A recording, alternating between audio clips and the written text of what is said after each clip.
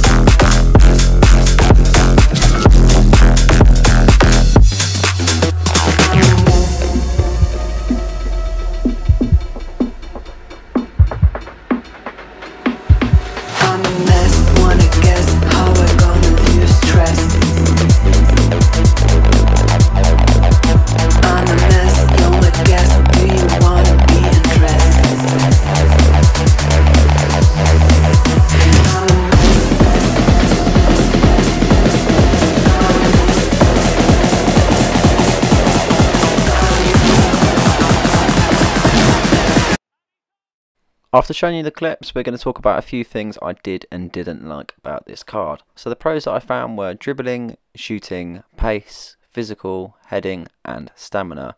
For a card that only cost about 24,000 coins on the market right now, there was a lot of things to talk about that were positive about this card.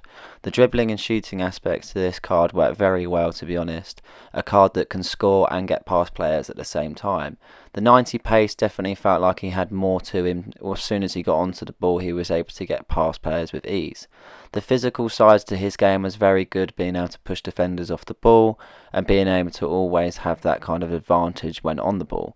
The heading was definitely one of his better attributes out of the lot, something that would really excel when being able to play a header off or even trying to attempt to score a goal. The stamina also at the end of the game was still at a decent amount of green, which was always nice, so I didn't have to worry about making a substitution and know he would last a good amount of the game. The cons that I found were passing, skill moves and weak foot. There's not really much to talk about in terms of the bad sides to this card, in my opinion. The passing was a little bit sloppy at times, and I would find that it would kind of not be as accurate compared to what I would like it to be. But it was okay, but it could be improved for sure.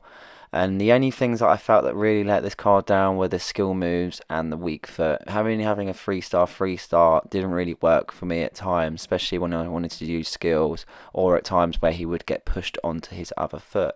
But for a card that you'll be paying about 20,000 coins on the market, I can't really complain, in all honesty. I've used cards that are higher value and are much worse compared to this card. This card did shock me. It has got decent links also, and it would be able to fit in a lot of people's teams, especially if you haven't got the coins and don't want to spend a lot on a striker. I put a finisher on him just to be able to upgrade the shooting stats, only due to because he has high pace already and I wanted to kind of enhance that side of his game. So I hope you enjoyed the video. Please like and subscribe for more content just like you've seen now, and don't forget to hit the notification button for when I do release another video. Cheers.